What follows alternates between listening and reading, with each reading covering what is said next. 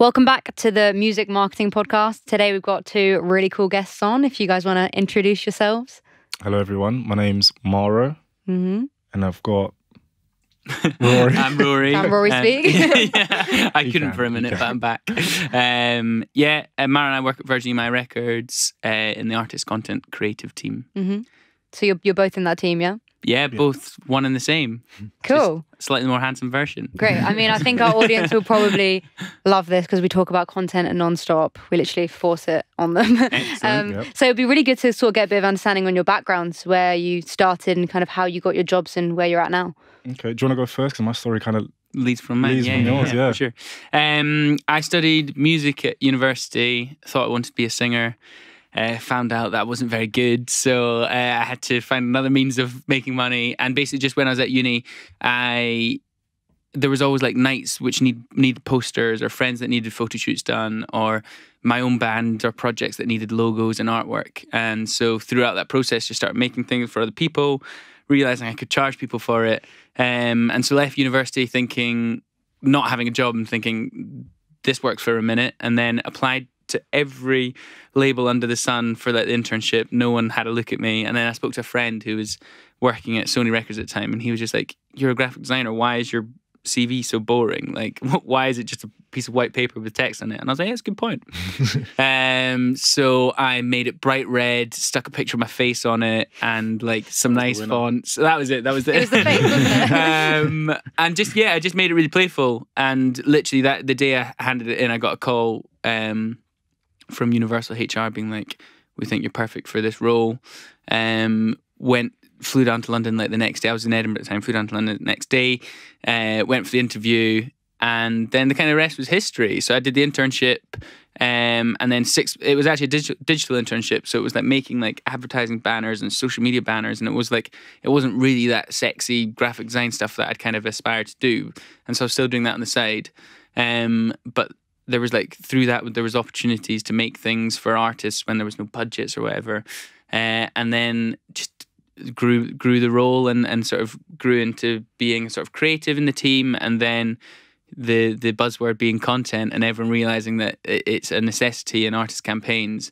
We just grew the team out, and that's kind of where Mauro came into it. I was able to expand the team, and a friend of mine at the label, or a colleague of mine, I should say, showed me his Instagram, and it was some incredible work. And I was like, my boss had always told me, hire someone that's better than you. So I was like, I can do that. So Mauro also at the same time was harassing me on social media, being like, I saw it. And And so, he was getting seeking all sorts of information out of me, and then kind of led to me offering you a job. Yeah, it was a very kind of like an organic exchange, in the sense that I started in retail, working in retail, but still I did the traditional route. I went to uni, did graphic design, got my degree, and it was almost like, what do I do with this now? And at the time, I kind of just became very complacent with what I had and not really knowing what to do with the skills that I had. So I kind of stayed in retail for a while, and my kind of ambition for wanting to be a creative kind of just lay dormant for a long time. While you're still in retail and your friends are always telling you, "Oh, you should go and pursue this, you should do this, like, why are you here?" kind of thing. But to be completely honest with you, I didn't have the kind of the energy that I needed at the time to believe in what I could do. Like, I knew what my skills were, but because I hadn't used it for so long, it was like, you might think that I'm great at doing this, but am I really? Like, who's going to want me at this time? And then eventually it was kind of me just taking the initiative to try and be better, and not for anyone else, just be better in general. It was always graphic design for you? It was always graphic design. I never knew I was going to be in music. It was really weird. Even just being here was really weird. And then eventually I kind of stumbled onto the music because I started animating album artworks, which I had been doing for a long, long time, putting it on Tumblr. It wasn't getting any notice. It was getting like 2 or 3... Tumblr days. Yeah, exactly. 2 or 3 shares here and there. But because I was doing it for me, I wasn't precious about how many people were seeing it. And then I kind of, when Instagram started happening, I started to get the hang of like, this might be something here. So instead of a selfie here and there, I then just started putting up work. And no one then at the time was still really looking into it.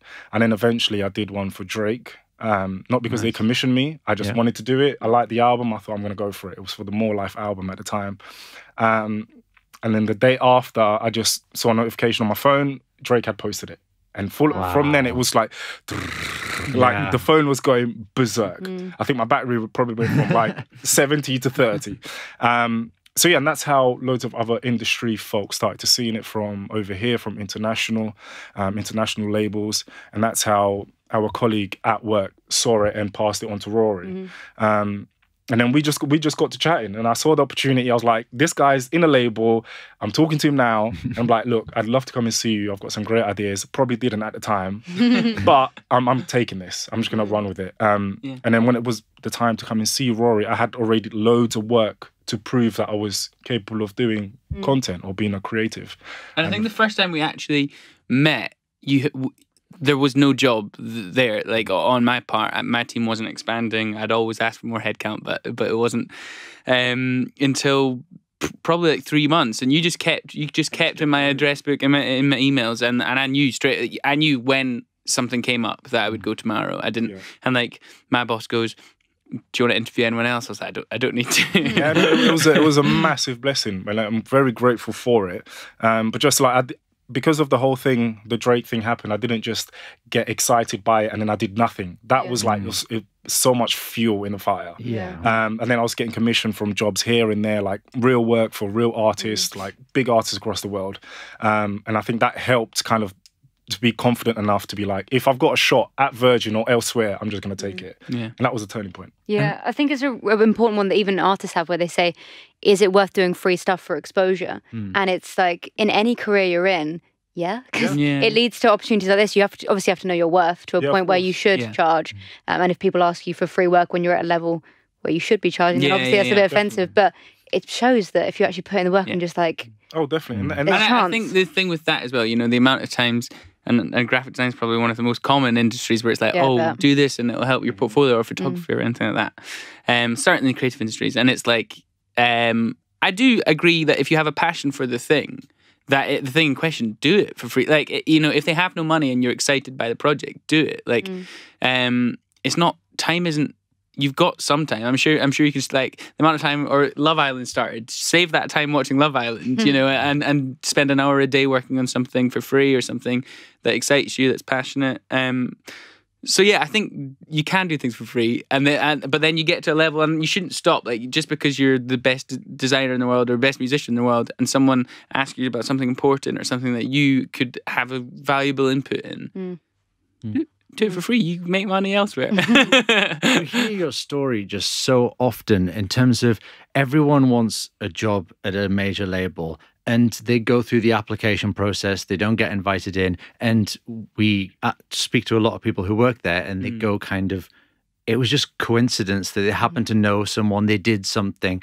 And I was going to say this question for later, but it's such a big question. You have touched on it. What advice do you have out there for graphic designers and people who want jobs at labels who actually want to get in there and get their foot in the door? I think is have that ambition to want to do that anyway. Like, don't just kind of think that there's only one traditional route for you to go to. Like for Rory, it happened at the time when Instagram probably wasn't popping. So for him to get his foot in the door was to make a creative CV and actually like hand someone something. Whereas now, when we're looking for freelancers that we want to commission to do either outdoor artworks, animations, or TV ads, whatever they may be, we're not just looking for big, massive followers that have like 1 million followers and you're going to charge us X amount. Like, it might be someone who's got 150 followers, but their work is just phenomenal. We will find you. And it's kind of like on this side of the fence, people watching this might be like, yeah, but you say that, but really, we do. Like, my Instagram is full of people that have no idea. I'm either following them or I've saved their work onto my board and I'm just waiting for the right project to get you on board. Or even work at a label. I mean, exactly. Like, there's plenty of people that don't put it in their bios and stuff because you don't want to sometimes, because then you've got every single artist under the sun DMing you, not knowing that you're actually graphic designers. You're not the ones that are going to sign them. Which is fair, because if they don't know, that's why a platform like yours is so important, because it just gives insight in every direction.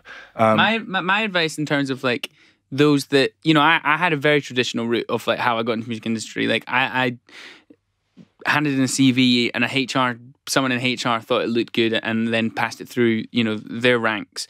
A lot of the jobs in music industries are acquired through knowing, so like as you say, it's like knowing someone to help get that CV in front of someone above that HR person, and because the HR people receive so many CVs. But my thing is it's similar to Mauro's in the sense of most jobs in the music industry you can do without having to work at a record label, as in like I could design covers for, you know, not being assigned to it or aligned with Virgin Mac. I could design record covers for any of my friends or artists that are, you know, Spotify, anyone can upload anything to. You know, you can create artwork. Similar for marketing, like you can market, and it doesn't have to be friends. It can be like you can go down to see a gig of an unknown artist that's unsigned or whatever and go, do you have anyone doing your marketing, or do you have anyone like promoting you or like helping you get gigs or managing you or whatever? All these jobs that are in with the music industry, like you can do.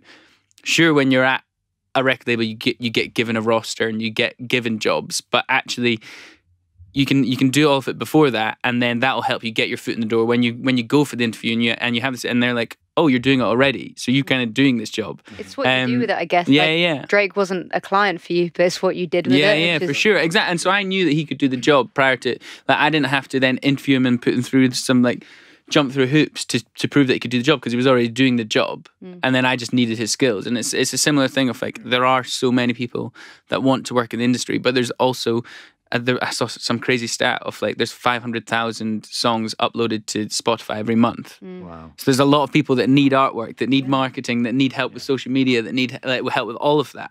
You know, our roster is, how many artists are there? There's like 200 maybe? I don't know. But they say there's 200. That's not, we're one of the biggest labels in the UK, and that's a lot of people. But there is another 8 labels in the, or there's more than 8, but like, you know, there's the major labels, there's the indie labels, and then there's the people just doing it themselves. So I think you can do it. You don't have to have the sort of email signature saying I work for a major record label to be able to do the stuff in the music industry. So what is the everyday job then? What are you doing for these artists? Because a lot of people probably think it's artwork and that's you done. What's the everyday job for you guys?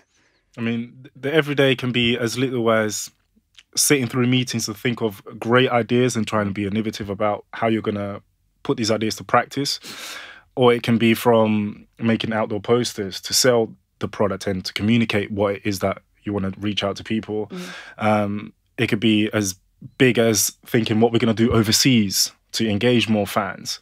It could be digital activations. But a lot of what we do is very collaborative across all the different departments, whether it be promo, press, or marketing. It's very much how can they get the most out of us to kind of shine light on that particular artist, on that particular campaign. So yeah, it can be a vary about things. Yeah, a lot of people think I just sit there and I just animate stuff, which to me it hurts. It's like I wish I could be like, Rory, don't bother me today. I'm animating stuff today. Yeah. I animate every once in a while.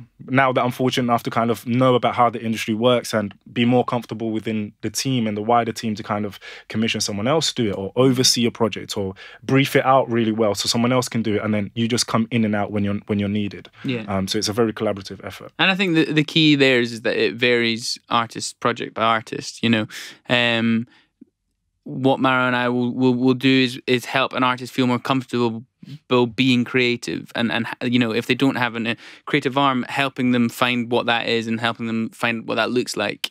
That's a big part of our job, is just like helping express creativity in a visual sense, you know, not a musical sense.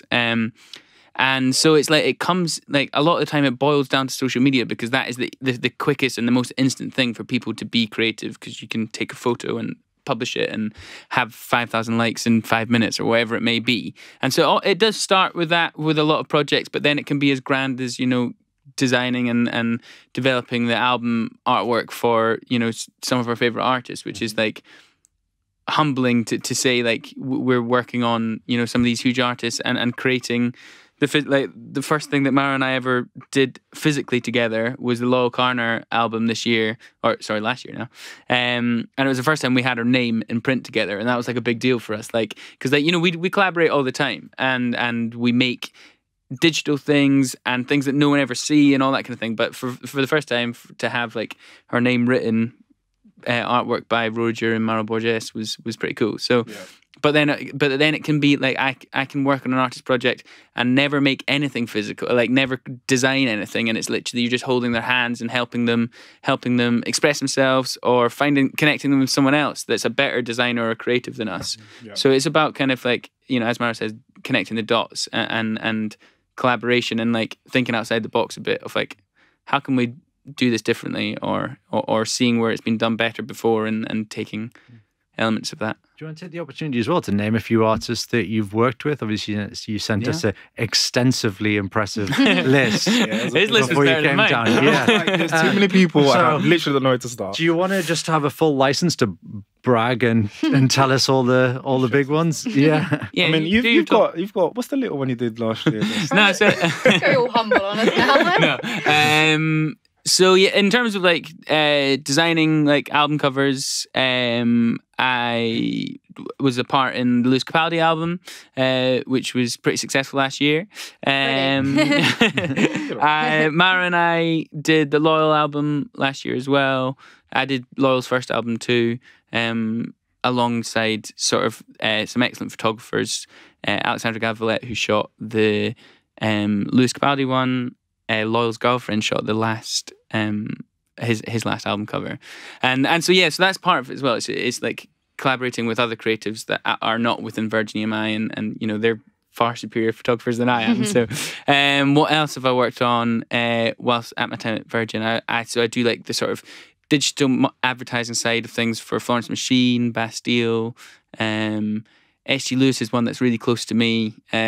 He really lets me sort of flex my creative muscles, and he like entrusts me, and Mauro now works on it. So we work on a lot of things side by side now, because our skills are so different. Mauro is got his lane, and the stuff that he sees and is inspired by is completely different from mine. So it's always good to like have both sides of that, and then we can meet in the middle somehow. So SG is an exciting one.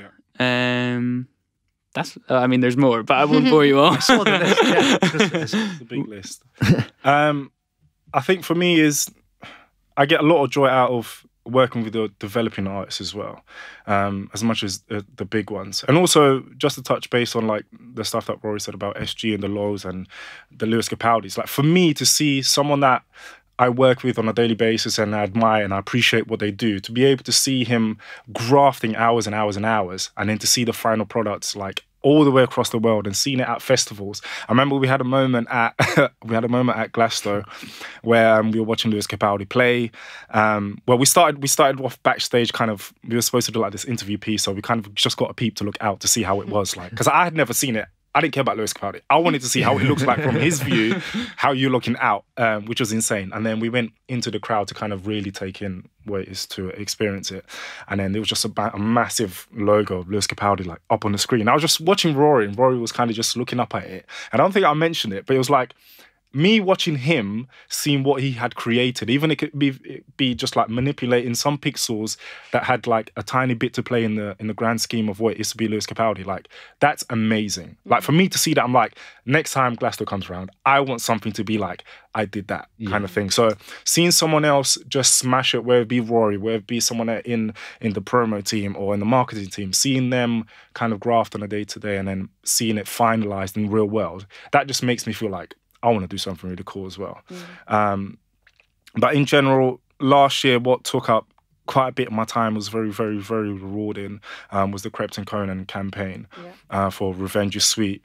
And that was the first time that I'd really kind of grown the confidence and the know-how and gained the trust over the 2 years or so that I've been at Virgin to kind of let people kind of come to me to kind of lead ship in terms of realizing the vision that the boys created for that whole campaign, for that whole album. And so, like Rory said, it was kind of bringing the right people to get the right jobs done, things that they could do much better than I could. And in this sense, it was collaborating with a photographer called Phil Maui, who's absolutely incredible, based from here in the UK. How come you didn't put my name on that album? I thought you were the Loyal one. What did you touch? I'm kidding. So yeah, that was literally from making a set build, working with incredible people. It was a lot less of a digital-led artwork. It was more like we had to build the set. We had to make the props. We had to work with an incredible graphic designer, Aidan, to work on the suite designs. We had to like lighting people. It was like a massive, massive, massive undertaking. And it's kind of seeing it happen and roll out and how fans were reacting to the artwork. That was the first time I've got like I'm actually doing what I wanted to do many, many, many years ago, and it's taken this long, but it was all the more rewarding. That's so cool. And then almost like when they did the show at the O2 and seeing the artwork visualized in a real set that cost thousands and thousands of pounds. I didn't make the set, but it was little sprinkles of everything that everyone had made, like, and to see it in a room like that. To go to the O2, for me, it was like, what the hell is going on? I think that is key though as well. Like, you know, saying you can change one pixel or write one email or have one idea. That, like, we constantly have brainstorms for ideas, and there'll be someone that sat in that room that might not work in the project and therefore won't get credit for that idea further down the line, but they were the person that birthed that idea. And it's like you can influence something, and it's like so rewarding knowing that you had that tiniest bit of it. Like the label, there's like probably 90 people there, and so there's troops of people all collaborating and coming together to help one artist project. Obviously you work on lots of different things, but you know, an artist project has teams of 10 upwards people that all fight in your corner and try to think up how we can make it work for you. And it's like constantly adapting, constantly being fluid, of being like, well, that's working, so let's keep doing more of that. Or whatever. So how closely with the artists do you work? Do you sit down with them and have a full meeting where you're talking about like the overall approach to the release? Is that how close you work with them on it? I mean, it depends on the artist, because obviously we got our international roster as well, where we don't get that much FaceTime value, even if they're signed domestically to us. So sometimes it can be more challenging, but not impossible.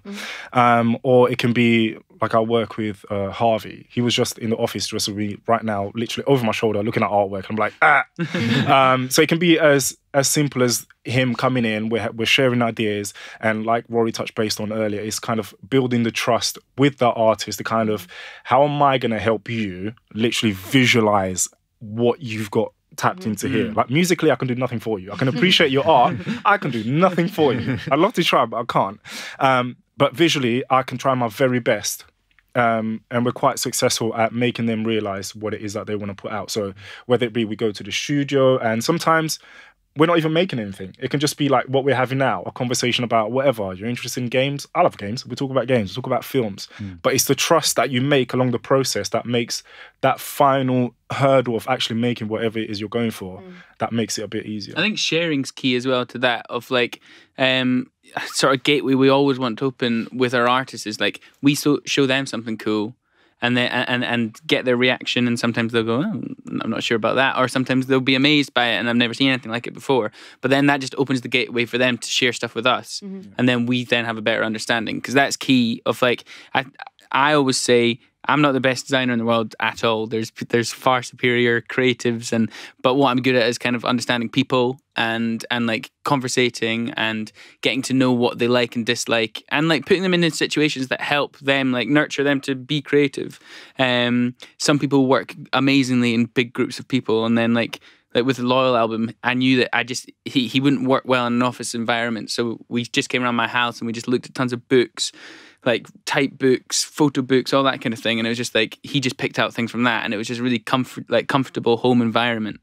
And you've just got to adapt for which artist works. Some artists would love to go to like a gallery and be inspired by other people or whatever it may be. So I think the biggest part of our job, whilst we are creators, it's coming up with something. It's understanding artists and making them feel comfortable. And how much control do they have over it? Because artists are people that want to have control over everything. Yeah. They're a little bit control freaks, as in like that's their product being put out to the world. Do they have the control where they say, I don't like that? Or is it more kind of the label's like, no, this will work? No, they have control. They do. And I think it's wonderful that they do. I think it might have been very different a few years ago or maybe 10 years ago. But now the artist has the power. The artist, you know, and too right, so they should. We try educate and help and give advice from our years of expertise and but take it, and that's what Mauro was saying. It has to be built with trust. We can't just go, this is the right thing to do, and then go, but I think this is the right thing to do. So obviously, I'm going to go with my opinion. I've lived with this they've been the artist longer than we have, and so the more you spend time with it, they begin to like. I remember one of my greatest moments with Lewis Capaldi, or he doesn't know this, but my personal greatest moment was when he entrusted me to write some copy for him, because he knew by that point I could help. I knew what he was trying to say. So we were like working on like subtitles or something, and he was like, "No, I trust you. You like I'll tweak it and adapt it." But like that was the first time I was like, "Oh, he does actually trust me." So it was something so small, but it was like, he was letting me speak on behalf. I know I wasn't speaking on behalf of him, and he then goes, "No, it needs to be this." But even that, just that glimmer of trust to go, "You understand now who I am and what I'm trying to say." Is a lot, and it takes artists different lengths of time to get there. I'm so pleased you answered that, because in our comment section we get so many artists saying, don't sign to a label, you lose all creative control. No, not at all. But you're kind of proving that that's they why do retain. That's why I learned at university. I went to study music to be a singer, and I had this horrible idea of labels. And like a good friend, like my best friend, is now a musician. And I remember when we were first chatting, he was like, "Oh, I don't want to sign to a major record label. Like you lose all control. They like take you for a run." But we want you to be the best. Like you're the product. You know yourself best, and we want you to be the best version of yourself. We just want to amplify that, and like. We'll have signed you because you're doing something that we like the look of. We won't have signed you because we're like, they're a blank canvas. We can do anything we want with them. It's too difficult to do that now. You can no longer manufacture like pop artists or bands or things like that. One Direction was probably the last successful version of that, and so that doesn't happen anymore. People want real. And so the artist needs to be themselves, and we just need to like dial that up and help them express themselves the best they can. Yeah, and I think a lot of the thought behind people thinking that was the case, even if they do now or before, I think it's worth remembering that the people that work inside those label walls, we're fans. Like we literally are fans too. So for me, being able to work on artists that I listen to on a daily basis, or I'll go to your gigs, like it doesn't matter. I don't listen to you or go to your gigs or buy into who you are because I work at a major label. I'm a fan of music in general. So for me to be able to work on, for example, when Darko decided to come on board and work with us on the Gangster track, the track was already doing crazy things before we even got near it. And the day she came in to sign with us, I just said to her, I was like, yesterday, I didn't know she was coming in. I said, yesterday I was in the gym just playing your music and kind of just vibing out. And now you're here and we get to do amazing stuff together. And she was like, let's just go and do it. So we're not like these label robots that are trying to, no, it's literally, we're blessed to be able to do what we love, listen to the music that we love, and kind of just do cool stuff on a day-to-day basis. That's the other funny thing that I always laugh at, like that idea, because it is a kind of misconception, and it's like we want to make really cool things. Like I would like to think that my legacy is you look back and you go, oh, that's cool. Yeah. We don't want to just go, oh, he's a sellout. So it is a weird thing that misconception exists, but I understand where it came from, and I think that was sort of the music industry of the past. Yeah. Which aspects do you actually work on then? So you do all the design, you do all the artwork. Kind of, you've mentioned so many different things, from festivals to artwork. Like, could you just take us through a quick list of the things that you actually touch on in an artist's career and the areas? Go for it. Well, it can be anything. So it can be like lyric videos, photos for use in like literally just for use for social media, or photos for artwork, or it can be creating like advertising assets. So the posters you see in the street, or the adverts you get served on Instagram, or it can be. I'm trying to think. I mean, the list. It genuinely is like what do you need created? We're kind of the only team in the label that creates things. So like the other teams will sort of strategize and find the people to do the job, but we'll create the content. So we'll be the ones that make the poster. Work pretty closely with the marketing team. Yeah, very closely. Yeah. So they will tell us that we need to advertise this thing to this audience, and then collaboratively we'll go, all right, well, the best way to do this is by making it blue. Or I don't know. So over like the past few years, have you had to sort of had a better understanding of social media? Because if you're working on ads, you obviously have to think, okay, I'm creating the visuals for this. How is this going to reach the target audience and then impact them in a way that 100%. Posters say don't? Have you had to sort of kind of teach yourselves that in a way? Kind of, it's a lot of it is, or the early days was trial and error when it became more of like a digital focus first thing. But now, because most people are Instagram savvy, so it's almost like we use Instagram whether it would be for music industry or not. So you kind of know what works, you know what doesn't, you know what gets engagement, you know what kind of doesn't. So it's like you said, knowing your target audience. So something that might work for Lewis Capaldi on Instagram might not do as well on another platform. So it's when the marketing team need a particular type of asset, it's kind of down to us to kind of, with them, kind of craft the right asset for the right platform. So it's not a case of just churning out stuff, putting it out, because it might not work for a Harvey. It might not work for a Bastille. So it's kind of like created for purpose for that particular artist. Sorry. I can ask what does work. So I know this is a really broad question because it's artist to artist. But do you have any tips for emerging artists when they're just like, I don't know how to create a brand, I don't know how to create engagement? Like colour palette, simple things like that. Yeah. It's like, I think that really concise aesthetic and sort of brand is falling away a bit because of people's access to, it's just real life now. So I think the important thing is to create yourself and like, give people a version of yourself that is true to you and that is everyone's interesting, and it's just finding the things about yourself that are interesting, and that's more the brand now. It doesn't like, I don't see so much. There's certain artists where this is not the case, and there's certain artists that like are creatively and aesthetically like just genius, and that is their brand. You look at the Chemical Brothers and like their visuals and their live visuals are just incredible, and it's like that. You go to a gig for the music, but also just to see that incredible show. Whereas I think with so many sort of popular artists at the moment, it's about their personality. It's about who they are as like a musician, but as your friend at the weekend and So I don't think I wouldn't necessarily give advice on like how to select a color palette. I think be brave and do what you want to do, but don't like do something because you think it's cool. Do something because it's actually a version of you. And it's like, if you always wear black, always, that's fine. Like, don't force yourself to be something because you think that that's going to get the most likes or whatever. It's like, and actually there's so much information available of like, as you said, there's no right answer to that, because what works for Mauro's Instagram is completely different from mine, which will be different for the biggest artist in the world. To like Lewis Capaldi, we were talking about it the other day. He's like, I've got like the anti-Instagram. Like if I post like a nice picture of me, it gets like no likes, but I'll post like a selfie of me up here and it'll go through the roof. So it's just like these sort of platforms are so tailored to your page. Like my Instagram like, is kind of anti as well, because I do a lot of like text-based like stuff. But like historically on Instagram, text-based stuff goes terrible because people think it's like advertising or posters or something like that. But my audience like it.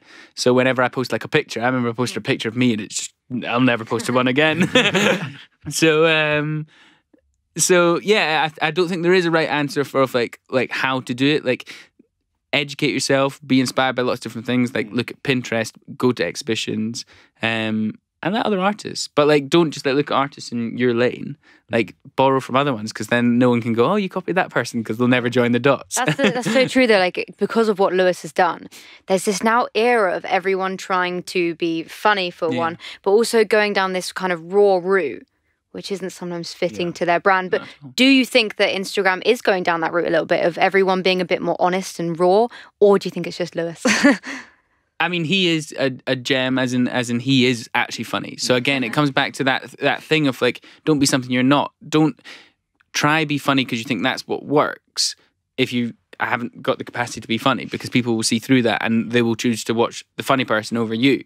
Whereas if you can be really motivational, people will watch that because you motivate others. Or so it's finding that thing that is true to you. And it's like with the funny thing, you'll struggle to dial up something that you don't have. Like you'll struggle to, like, it'll hit a ceiling and then you're like, well, this goes nowhere. And the thing with Lewis is that he's just really fluid and adaptive. Of like, he's funny, but he knows when his joke get old, and he'll then go into a new joke. So it's like that's the thing, is changing all the time. A thing that Mauro and I used to have to always do, like, you know, swipe ups were like, hey, listen to my new track on Apple Music or Spotify or whatever it is. And it used to just be like selfie style. And those used to engage really well because it was like a shock to the system, because people were so used to seeing really polished adverts and they were like just obviously an advertisement. And then people sort of conned on to, actually it's better if you do something lo-fi and it feels really personal and it's selfie style. But now people are used to that. We're having to change again, and so there'll be a process, and someone will unlock something new, and then the rest of the industry will follow it. And so it's like, don't be too far behind. That's my only advice, of like, either be the person that finds that new thing, which is great, we all want that, or follow quickly, like be aware, be like super aware of what other people are doing, so that you can see what's working for other people, jump onto that in the absence of finding that new thing. Are you in the sort of environment where you guys can say, I've got this idea and I want to be the person that starts it, and you've got the kind of ability and the environment you're in, they're like, yeah, give it a go? Is that how it works? Because obviously it's a lot of pressure, because these people have millions of followers. It's not like an indie artist where they're like, oh, give it a go. Do you guys have the kind of control to do that? Yeah, definitely. It's very, like when we were discussing about the trust thing, it's like once the artist feels that you do kind of understand them as a person, not just as a brand, and not just as them as a musician, they kind of do almost rely on you sometimes to kind of give them that spark of an idea. And we often say sometimes the ideas we have, they might not be the greatest one, but it might give you the spark of kind 100%. Of making the one that you're actually gonna use. And sometimes it could be as simple as that. But people that like Lewis Capaldi, that have like kind of cracked the code, he hasn't cracked the code because he understands Instagram and the algorithm. He knows the algorithm for him. Now, I was discussing this with someone the other day, just general chit chat about socials and what we should put up and what we shouldn't, kind of thing. And it's almost like, I think we're too busy trying to chase what's going to work best, what's going to get the most engagement and reach, what's going to get me on the explore page. But really, we're just then trying to play the game of TikTok or wherever you are, whatever platform. But if you understand what your algorithm is, what makes you feel good about what you're sharing with people, I think that's what connects the most. It's very hard to trick people now. Very, it's not very consistent hard. either. It's not. You end up just trying to get the audience that you don't have, rather than tailoring everything to the audience you already have. Exactly. It's just impossible, isn't it? Exactly. And it's like, and a big thing that, you know, what our job at label to do is to, like Mauro said, is give them like kind of thought starters of like, here's an idea, we know it's not going to be right, but then because they know their brand and they're just amplifying that, they then come up with their own idea. But then what we can provide is like, when there are trends, you know, it's not the artist's job to be on top of every trend and know exactly what hashtag is, you know, when it was like the bottle cap challenge, or I'm trying to think of other things, but like, so that's our job, just to go, hey, there's this thing, don't just do the standard bottle cap challenge, because that'll get lost in the 5 million other ones. But here's an idea for you to do it so that it's different from the rest. And that's kind of like where we come in, of like, for social media anyway, when it's like, there are these trends and they come and go in a flash, and it's like, how can you do it for your fans so that you're being part of the conversation, but also do it differently enough so that it's got your spin on it, because otherwise you're just another person jumping on another trend. And does an artist like story come into it? So do you start with like defining their story and what they're about first, and then go into it that way? Kind of, how does the process work when you first sign an artist? They don't really have much going on. Then you know the music is good. How does that kind of process work for you guys, starting from the beginning and kind of defining everything?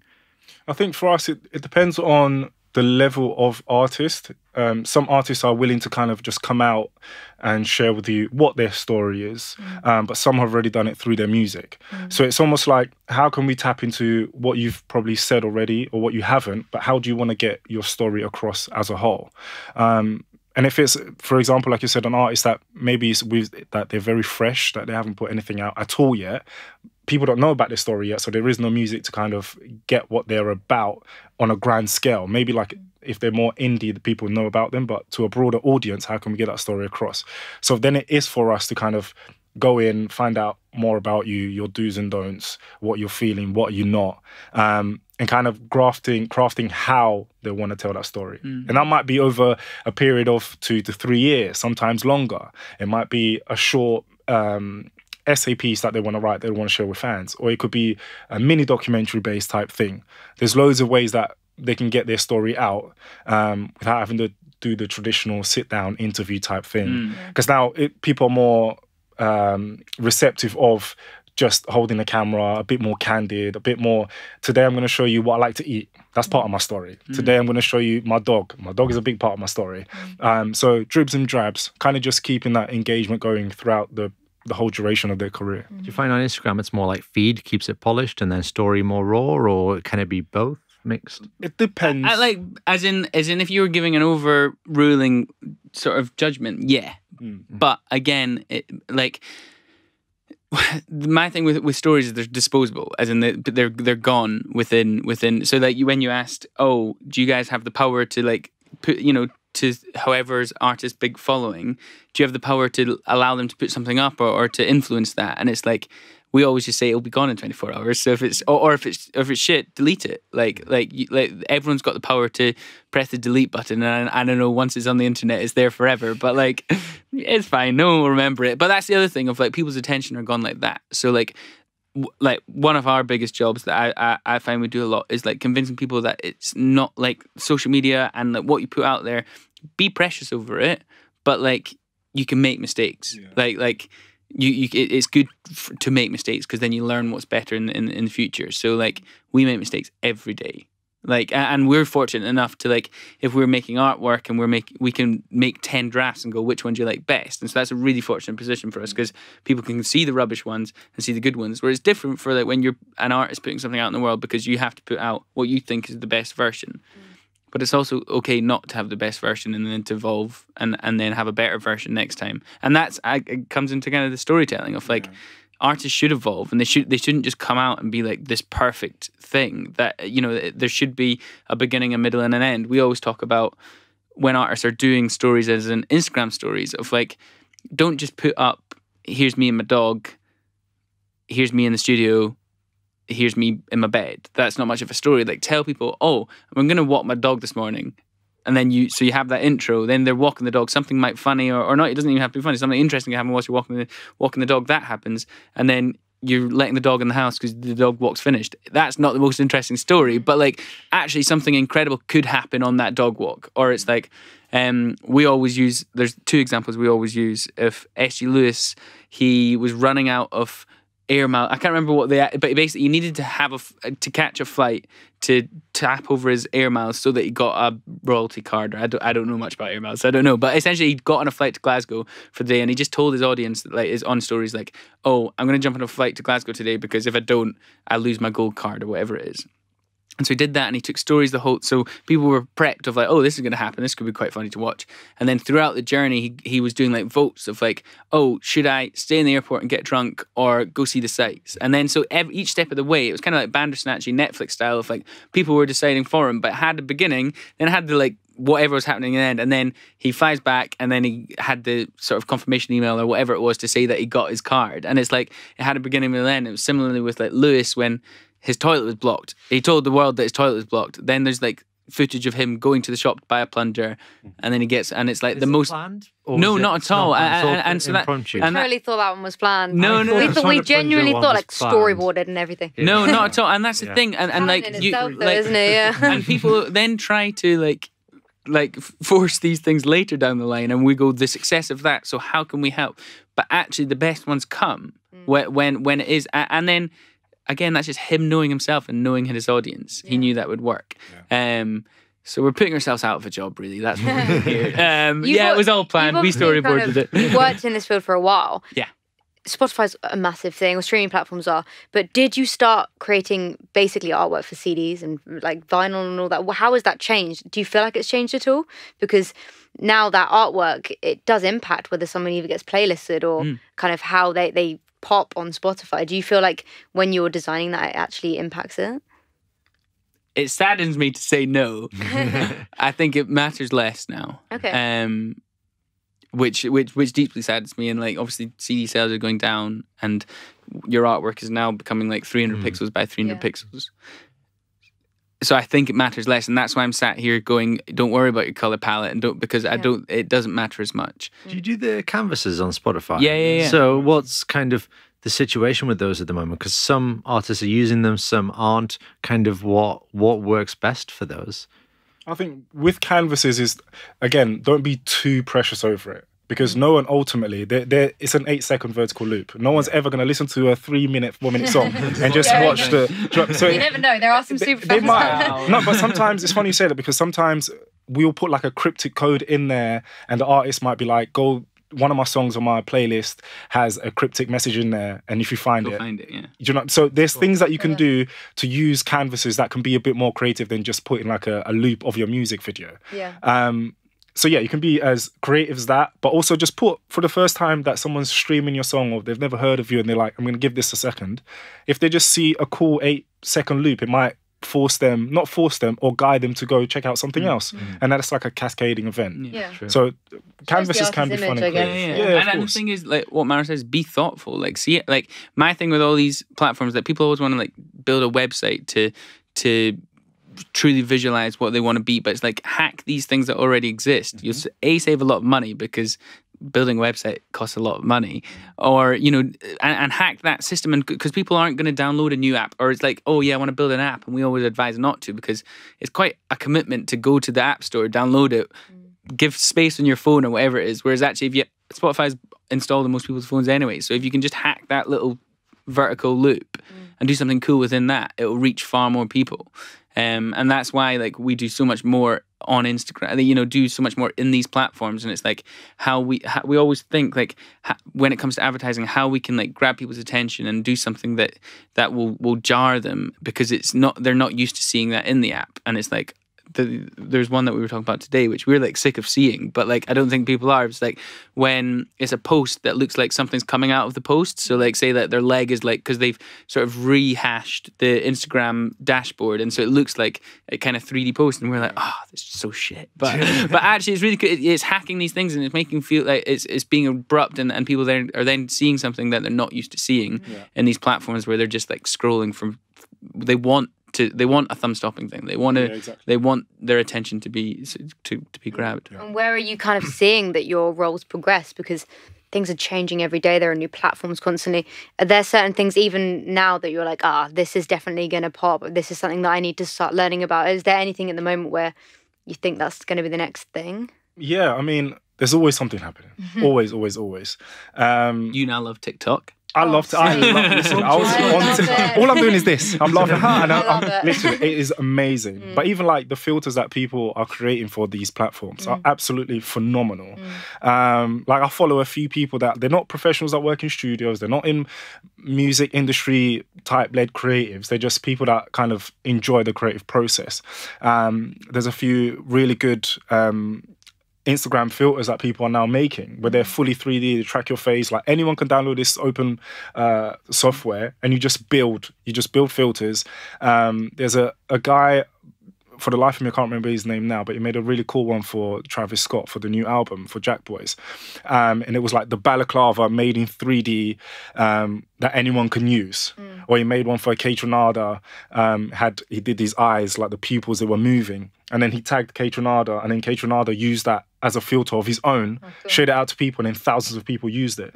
So these people are finding ways to kind of hack these creative platforms and reach artists. You don't need a label to reach an artist. You do not. You have a message button on Instagram, and if your message is, sure, these artists receive millions, but if your message is good enough and you're persistent enough, a lot of the time it gets through. And I think it's creating something worth that other people want to share. Yeah.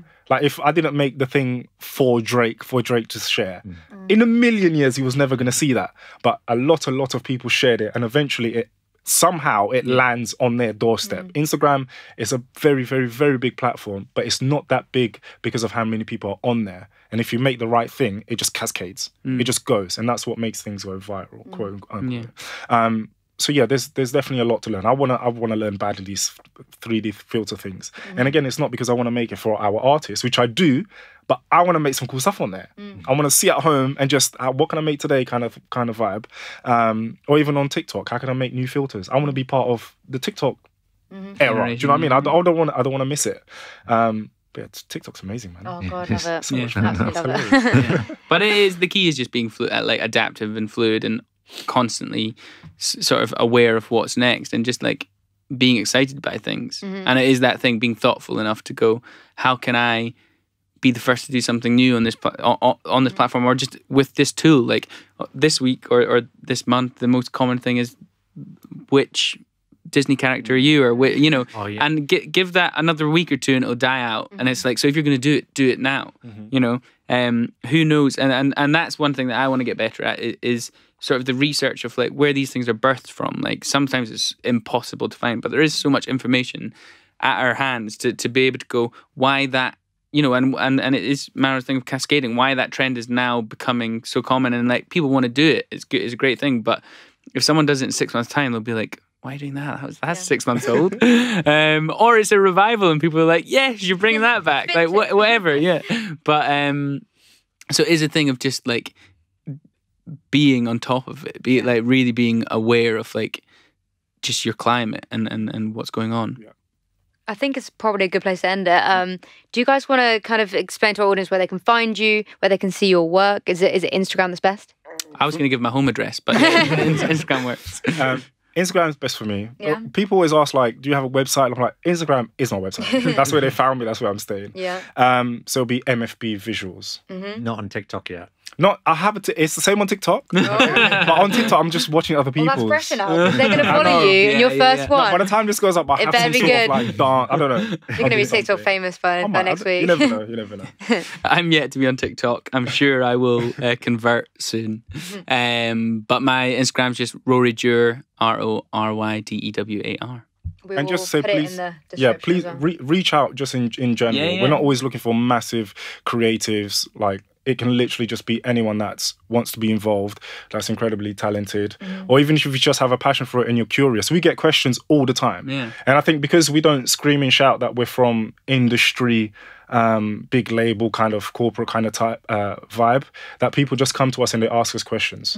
Yeah, I had the coolest one this week of like a guy that got in touch with me like years ago. I then wanted to interview him like when we were expanding the team, and he wasn't available, and he just said, oh, but I've got a friend who's like really cool, and I've followed him for ages and just nothing's come up that was right for him. And then this thing came up, this project came up, and I was like, oh, I know the perfect guy for it. And we just got the deck through of like his creations, and they were like insane and they're so good. And it's just like that came from someone messaging me on Instagram being like, hey, like I really want to work, like how can you help? And I was like, not yet, but it'll come. And like 2 years later it came, like, and it wasn't that I was like, I always wanted to use him, but it was just finding the right thing. Yeah, always reach out. Yeah. Great. Well, thanks for coming on, guys. Thank you, guys. Thanks for watching, and you will be back soon with another video. And make sure to subscribe, hit that like button, turn on the bell as well, and we'll see you in the next one.